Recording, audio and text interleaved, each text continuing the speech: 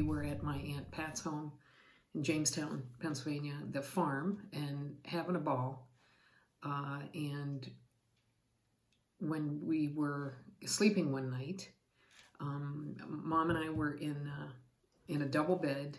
Bill was on the floor on one side of the bed, and Leslie was on the other side. Was awakened by her dogs, Sonny and Cher, barking. Looked out the long pane glass window. It was an old farmhouse, and could see the barn roof maybe 75 yards away. And immediately to the left of that was this bright, bright white light, like a spotlight hanging in the air, only brighter. And that's what the dogs were barking at. So I stared at it, and then very suddenly that bright white light split into two that were across from each other. And a beam went between the two lights. And that happened over about a 5-second, 7-second period. And then a flying saucer materialized. Probably 25 feet wide, silver, very lightweight.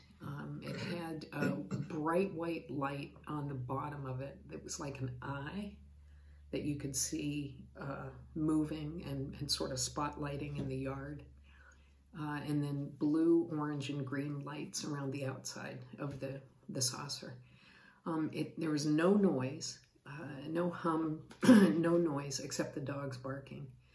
And this flying saucer hovered just to the left of the barn roof, maybe 25 feet in the air, and didn't move for probably a minute or more. I was terrified, obviously, and just couldn't stop staring at this. It started to hover towards the bedroom window, towards the house, and I huddled, turned on my side and huddled sort of at the hollow of my mother's back and started to try to wake her up. I'm like, Mom, Mom, Mom. Well, she stirred and turned over quickly on her back. And I said, do you see that? Do you see that? There's a flying saucer. Mom, do you see that? And she would not respond. She wouldn't say anything. And as it came closer,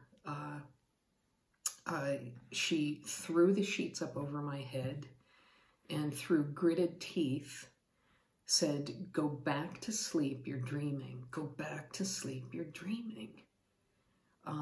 We always did what Mom said we should do.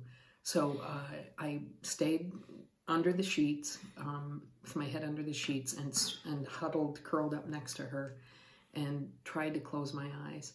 When I did open my eyes, the white light just bathed the room. Anyway, I fell asleep like that, and end of story. I woke up the next morning knowing in my heart of hearts that was not a dream, but we never talked about it. So let's see, when I was about 26, 27, Dan, Janet, and Rachel were at our home for dinner. Actually, everyone was there. It might have been Thanksgiving. I think it was, actually. So we're all sitting around the table, all the sibs and their spouses, and Dan said to Mom at one point during dinner, oh, Mom, Rachel, who was 4 or 5, Rachel said that you took her to see the movie, that when you took her to see the movie Batteries Not Included, that you told her afterwards that you saw a flying saucer once. The hair went up on the back of my neck and on both forearms. Mom was sort of at a diagonal around this table of 8 or 10 of us. I quick looked at her. We immediately made eye contact, and she started to cry. I said, "Mom, it's true, it's true. We saw a flying saucer."